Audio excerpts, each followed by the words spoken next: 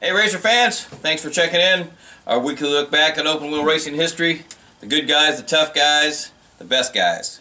Today, we're going to talk about this young man, Duane Pancho Carter Jr. Here he is with his dad, Duane Carter, a hell of a race driver in the early 50s, out in front of the old pagoda at the Speedway. And even though Pancho grew up in a racing family, his traditional way to back to USAC and the Speedway wasn't.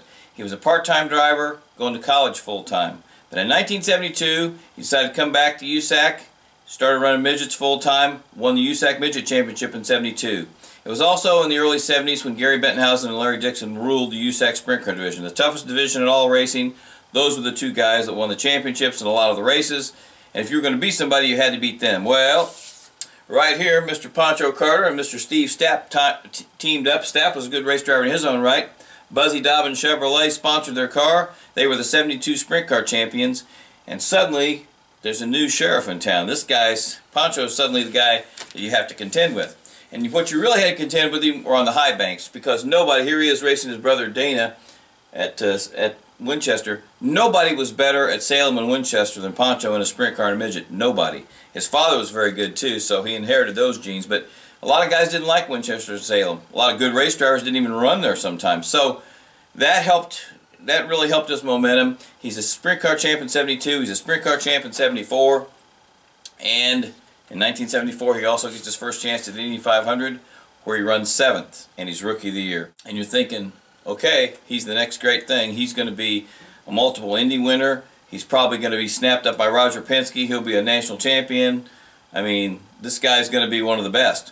Well, he was one of the best, but he never, ever reached those heights in an Indy car for different reasons. But he never drove for Penske, for example. However, he's driving for Dan Gurney.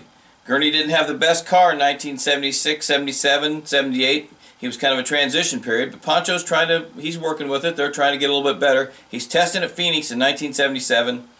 Crashes coming off of turn 4. Well, in those days, there was no concrete wall. There was certainly no safer barrier. There was just an armco with a bunch of posts for support. Pancho hits that, has a horrible crash, just shatters his pelvis, crushes his sciatic nerve in his right leg, loses a bunch of blood. He's in the hospital in Phoenix, and Dr. Steve Alvey gets him transferred from Phoenix to Indianapolis, because the guys in Phoenix said, hey, not only is this guy never going to race again, he's probably not going to walk again. So Steve Alvey's like, we'll see about that. They bring him back here, put him in an extensive therapy rehab program. 3 months and 2 weeks to the day that he was hurt at Phoenix, he's limping out to get in a sprint car at Indianapolis Raceway Park for a USAC sprint car race, which he wins. And what made it really impressive was the way his injuries were. He couldn't use the traditional throttle, you know, the in and out operation of the throttle, the way your ankles hinged. He had to use his leg muscle and just push the throttle straight down, so they had to hook up a completely special deal just to use the throttle so he could push it up and down. He wins his comeback race, and you're thinking, the sky's the limit if this guy can overcome this and do so well already. He's an IndyCar contender. He's not a winner. He finally wins his first IndyCar race, and his only IndyCar race, the 1981 Michigan 500. He's on the pole for Indy in 1985. But what makes this story really interesting is that because of his injury, Pancho, you know, not that he was a great road racer, but it really limited his ability to road race at all. And that was the change in the guard. That's when CART was taken over and USAC was getting kicked to the curb, and road racing was becoming more and more prevalent. So he was basically an oval track specialist, but he was still a badass on the pavement, and on sprint cars and midgets, tough to beat just about anywhere. He also won the '78 Dirt Car Championship.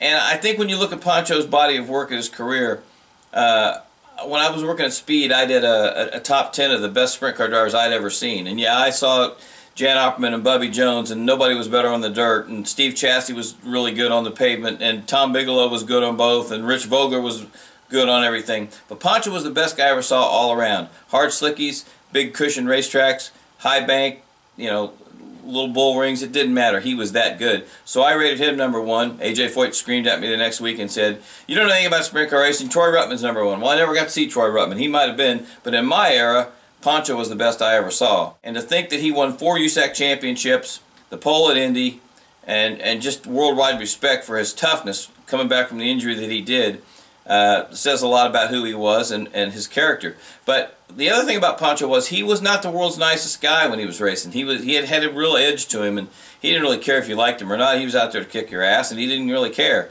But since he's retired, he's been coming to our lunches on Fridays with Koonsman and Bubby Jones and Merle Bentonhausen and all the old guard, and he's really lightened up, and he's pretty entertaining, and he's prone to tell lies just like the rest of us about how great we were. In his case, though, he really was that great.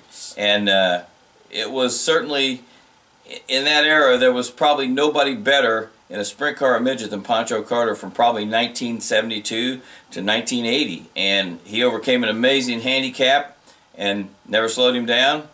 And he's this week's subject as tough guys and good guys.